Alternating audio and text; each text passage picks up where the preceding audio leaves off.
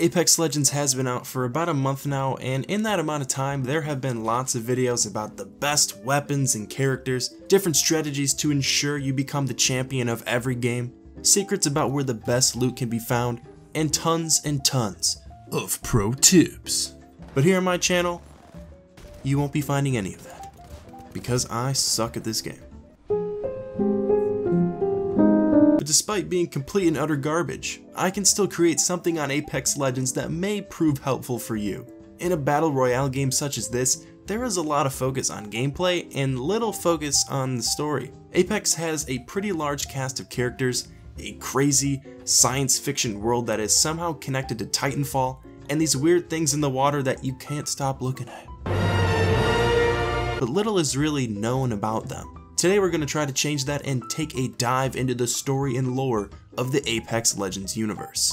The story of Apex Legends actually begins with Titanfall and the Frontier War. Cue epic music. The Frontier War is the term used for all conflicts waged between the Interstellar Manufacturing Corporation, or the IMC, the Frontier Militia, and various mercenary, pirate, and other private military groups on the frontier. Thank you Wikipedia for that definition. Basically, all battles in Titanfall and Titanfall 2 are included in this.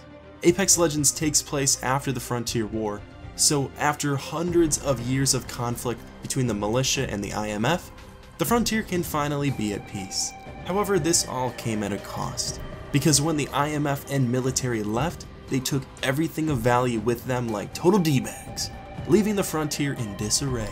With no way to support themselves, the people living in the frontier had no choice but to leave their homes and relocate to a place known as the Outlands. Not to be confused with the Outback. Being a remote cluster of planets on the outskirts of the frontier, the Outlands are untouched by war, making them the perfect spot for resources and new opportunities. But the Outlands are cheap, with danger lurking around every corner. The explorers, pioneers, and outlaws that came to the area used to spend their lives in an endless power struggle. But now, they settle it the only way they know how, shooting each other in the face. And thus, the Apex Games, a sport where legends from all corners of the frontier compete for money, fame, and glory, was formed. That's pretty much it, at least for the time being. But within Apex Legends, as you know, are the legends themselves, and each one of them has their own unique backstory that led them to compete in the Apex Games. For the remainder of this video, we're going to go over each one of these legends. Don't worry, Uncle Timbo has you guys covered with that nice bedtime story. By the way, I will source where I got this information from in the description so you guys can take a look at it if you still would like more info. Bloodhound is known across the Outlands as one of the greatest game hunters the frontier has ever seen, other than me. Their identity is a mystery warped in layers of rumors. They are fabulously wealthy, a bloodthirsty murderer, a Goliath whisperer, a former slave, half-bat, and a dozen other things depending on who's doing the whispering. And you know I like to whisper too. All anyone truly knows is that Bloodhound is a force to be reckoned with in the Apex Games. Bloodhound's unparalleled tracking skills are a boon to any team they join, helping them root out hidden opponents and tracking the enemy's movements, calling on Earth's old Norse gods to guide them. Bloodhound believes that destiny is a path that has already been laid out, eventually carrying all to their death.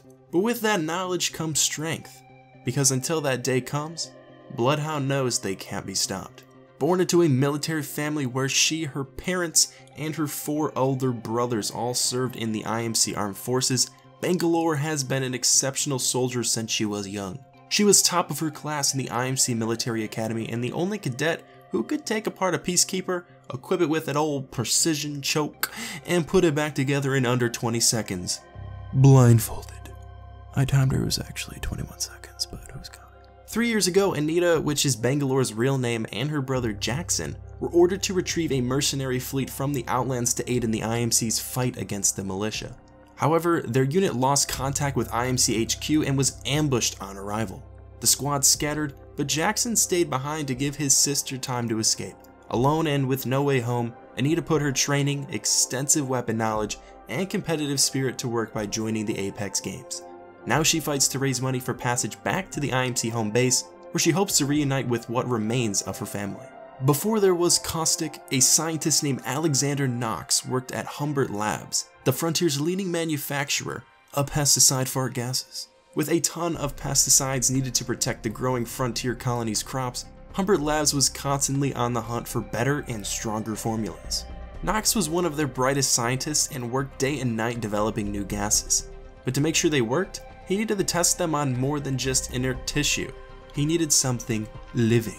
As he toiled in secret, Knox began to see the beauty in his creations and their ability to destroy anything they touched.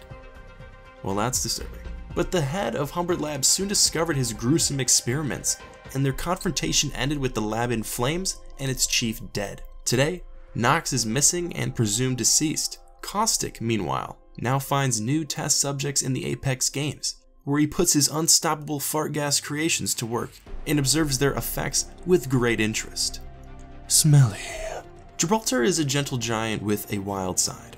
The son of 2 Search and Rescue Association of Solace volunteers, holy crap, who comes up with these names? He has always been skilled at getting others out of dangerous situations that are common in the Outlands. However, he only began to understand the value of protecting others when he and his boyfriend stole his father's motorcycle, took it on a joyride, and got trapped by a deadly mudslide. His parents saved them, and his father lost an arm in the process. Gibraltar has never forgotten that sacrifice and has devoted his life to helping those in need. The Apex games didn't change that, but they changed what it meant. Many of Gibraltar's friends and colleagues have competed in the games for extra money, fame, and glory over the years, and some never came home. Gibraltar joined to keep them safe, and for the first time his skills as a rescuer and his rebellious nature worked together. He's now become an icon in the Apex games, putting himself in the line of fire to protect his squad and send his opponents running for cover. You better hold that shift button, boy. Lifeline isn't someone you would expect to find in the Apex games. Once the child of wealthy war profiteers, she left home when she learned of the damage her family had caused and enlisted in the Frontier Corps, a humanitarian organization that aids frontier communities in need. She's since devoted her life to helping others and joined the Apex games to fund the Frontier Corps with their winnings. Since no one in the games is innocent, they all know what they signed up for, and every one of her victories means help for those in need. Lifeline has no problem engaging in the popular blood sport, or so she tells herself. She may seem sarcastic and callous, but deep down she wants to help people make the world a better place. If that means taking a few people down in the process, so be it. If you ask me, she needs to sort out her priorities. Mirage, much unlike Timbo, is the kind of guy who likes to stand out. The youngest of 4 brothers, he perfected the art of fooling around to get attention. The one thing he took seriously was hollow pilot technology, introduced to the illusion-creating tech by his engineer mother. He pored over the mechanisms and learned all that he could about them. Even when his brothers went MIA during the Frontier War, Mirage and his mother continued to develop hollow devices, and the work brought them closer. While working as a bartender to make ends meet, Mirage heard amazing stories from his patrons about the Apex games and the wealth and glory that came with victory. As good as both of those sounded, he knew he couldn't risk leaving his mother childless, until she gave him a set of customized hollow devices and took him to follow his dream. Mirage is now the life of the Apex games, outwitting opponents and charming audiences across the Outlands. Pathfinder is the picture of optimism, despite his circumstances. A MRVN, or Mobile Robotic Versatile Unity. Words are so hard. Modified to specialize in location scouting and surveying, he booted up decades ago in an abandoned laboratory with no idea who created him or why. Definitely wasn't me. With only his MRVN designation to hint at his identity, Pathfinder set off in search of his creator.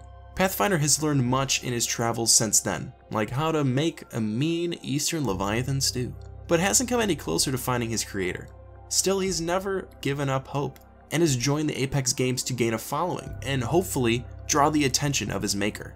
If you ask me, he's gonna need a buff before that happens. In the meantime, he remains enthusiastic and helpful, always ready to make new friends. Then shoot them in the face. And lastly, Wraith is a whirlwind fighter, able to execute swift and deadly attacks and manipulate space-time by opening rifts in the fabric of reality. But she has no idea how she got that way. Years ago, she woke up in an IMC detention facility for the mentally ill with no memory of her life before. She also began hearing a distant voice whispering in her mind that would keep her awake for days on end. Despite nearly driving her insane, once she started to listen and trust it, the voice helped her harness her newfound power of void manipulation and escape the facility. Determined to uncover her true identity, Wraith began a quest to find out more about the experiments. Many of the old research facilities, however, are buried beneath heavily guarded arenas used for the Apex games.